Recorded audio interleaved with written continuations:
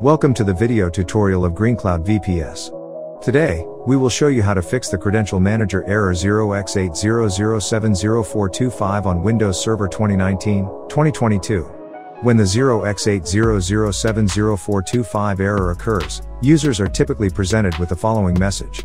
This video will show you how to fix this error. Press the Windows and our key combination to open the Run dialog box. Type services.msc and press Enter. This will open the Services window. Scroll down the list of services until you find Credential Manager, then right-click on Credential Manager and choose Properties from the context menu. In the Properties dialog, you'll see a Startup Type drop-down menu. Click on it and select Automatic. This ensures the Credential Manager service starts each time Windows boots up. Below the Startup Type, you'll see the service status. If it's stopped, click the Start button to manually start the service. Click Apply and then OK to save your changes.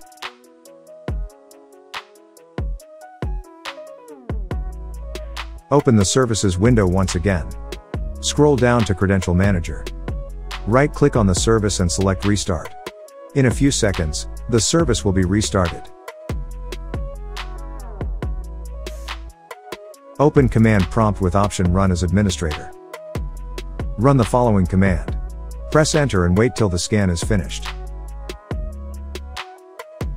Once done, run this set of commands.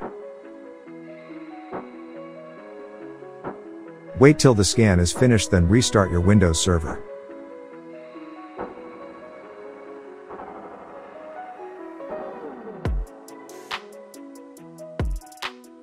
Press the Windows and our key combination to open the Run dialog box.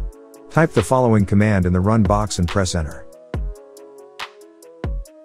Navigate to the following location. Make sure hidden files are visible. Right-click on the Credentials folder and select Properties.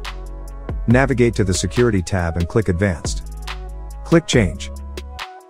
Type in your username, or administrator if you are using an administrator account, click Check Names, and click OK. Next, mark the following checkbox and click Apply, then OK. In the Credential folder Properties, click OK. Now you need to restart your computer. Then try again.